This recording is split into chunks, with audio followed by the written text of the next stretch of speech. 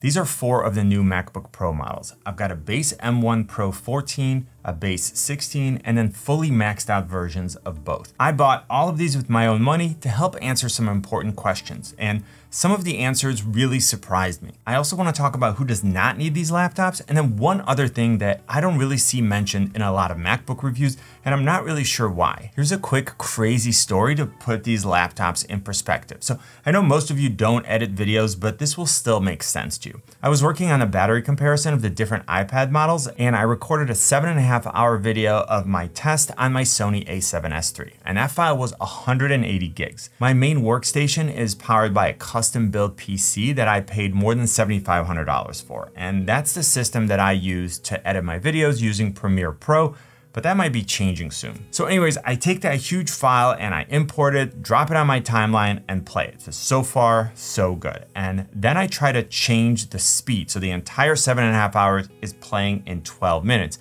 And Premiere Pro literally stopped working. Like, it still showed the file on the timeline, but it wouldn't play the clip. I couldn't scrub the timeline, and it actually wouldn't play anything else that I had on the timeline. Like, literally the program stopped working. So I decided to export this shorter version and then re-import it into another project. And this is where things got interesting. So it was gonna take Premiere Pro about 1 hour and 15 minutes to do that export. And I used that time to go over to my comment section and answer as many questions as I could. After about 30 minutes, I had an idea. Like, what if I did that export on one of the new MacBook Pros? Like, how would they handle it? So I take my SD card, I put it in the base 16 MacBook Pro, which happened to be right next to me. I copy the file over, I open Final Cut Pro, import it in, and change the play duration to about 12 minutes. Now, after about 5 seconds, I was already able to play and scrub the timeline with no issues. I then exported the file, which took about 9 minutes, copied it over to my main computer, and I still had 30 minutes left on the Premiere Pro export. So that just blew my mind because I was able to do something in less than 1/4 of the time on a machine that costs 1/3 of what my desktop costs. Now, I don't normally talk about price until later on in the video, but I think that in this case, it's imperative in order to add context. So all 4 of these machines are incredibly powerful, but how does the price actually impact performance? And more importantly, for real life use, is it worth spending more by upgrading to the max? The base 14-inch MacBook Pro comes with an 8-core CPU version of the M1 Pro chip, a 14-core GPU, and 16 gigs of unified memory for $19.99. So it's already a serious amount of money. Now, if you want to max it out, then we're looking at an M1 Max with a 10-core CPU, 32-core GPU, and 64 gigs of unified memory for $34.99. The base 16-inch MacBook Pro already comes with a 10-core CPU M1 Pro with a 16-core GPU and 16 gigs of unified memory for $24.99. And then finally, the fully spec'd out 16 is $36.99. So we're looking at a $1,500 difference when going from the least expensive 14-inch MacBook Pro to the most expensive, and then a $1,200 difference with the 16-inch.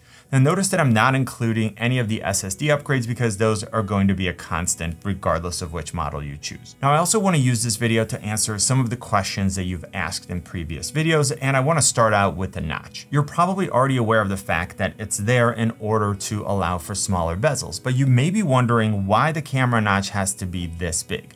Well, the answer is that in addition to the higher resolution 1080p camera, it also houses the camera LED indicator light, which lets you know when the camera is recording, a true tone sensor, which measures the color temperature of the ambient light so the display can adjust to show colors more accurately, and then finally a light sensor, which is used to automatically adjust display and keyboard brightness. Whenever you're dealing with such sophisticated and expensive home electronics, one thing that you may want to consider is extended coverage. And that brings me to today's sponsor, Yahoo Plus Protect Home, which offers device protection programs that provide technical support and extended warranties for any number of home devices. What's cool is that you're able to cover eligible devices regardless of when and where you bought them. And the plan covers an unlimited quantity of qualified desktops, laptops, tablets, gaming systems, smartwatches, and too many other types of devices for me to even be able to include. But you can find a complete list by clicking the link in the description. So for one low monthly price, you can protect your home devices and get expert tech support for almost any issue. What might be the best part is that you don't have to keep track of multiple warranty plans, and everything is under one simple solution. So click the link in the description to see a complete list of eligible devices and get started. And thank you again to Yahoo Plus Protect Home for sponsoring this video and helping me create more content for you. Now back to the notch. There's been so much discussion about it, so here's my opinion. Yes, I noticed it for about 10 seconds before I actually started using these MacBooks. And seriously, I've never given it a second thought since. I've never run into any issues with menu items being hidden by it, and I know that it's possible, but even if it were to happen, I know that there is a workaround that can be used until it's resolved by app updates. Now, if you're gonna look at these beautiful displays and then actively focus on the notch, then these laptops are not for you because you will see it every time. But from my personal experience, I know that it's there, but it's never made a practical difference. So I love the larger display with the smaller bezels. And I wanna get back to these displays because they are spectacular. I literally feel like no matter what I show you in this video, you're gonna be more impressed when you see them in real life. We're looking at 14.2 versus 16.2 inches, 3024 by 1964 versus 3456 by 2234. Both are Liquid Retina XDR displays, so they're powered by 10,000 mini LEDs divided into 2,500 dimming zones. And that reduces the amount of light bleed. Now there is one big confusion about these displays, but first I want to mention that they are ProMotion displays, which is Apple's name for adaptive refresh rate. So basically the MacBook can evaluate what type of content is being displayed. And if you're looking at static content, it can reduce the refresh rate down to 24 Hertz and then save on battery life. Or if you're doing something where there is more movement on the screen, then it can ramp that refresh rate all the way up to 120 Hertz in order to provide the best viewing experience. The one spec that most people misunderstand has to do with brightness. So with the smaller M1 MacBook Air and the MacBook Pro, Apple stated 500 nits of brightness, but with these newer MacBook models, they show up to 1000 nits of sustained full screen brightness and 1600 nits peak brightness. Well, that's only true for HDR content. If you're watching SDR content, it's still 500 nits, just like the older models. But when you play HDR content, you will absolutely notice that the display gets brighter.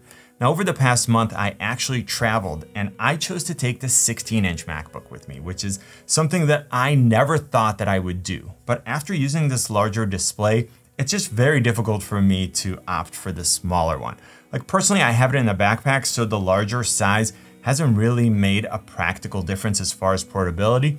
But I can't see how if someone has a smaller bag or if they're carrying it by hand or in a purse, then the larger form factor could become an issue. Now, something else I realized is that I want Apple to make more external displays. I mean, take this exact display from the 16-inch MacBook and then make it 27 inches or 32 inches big and then just call it a day. Now, I know that it would just crush the current Pro Display XDR, which sells for $5,000 or $6,000 depending on whether you want the nano textured glass, but this display has better off-axis performance and it has ProMotion, which the Pro Display XDR doesn't. Now I want to talk about the differences that I noticed, and I'm going to focus on what it actually felt like using them rather than the benchmarks.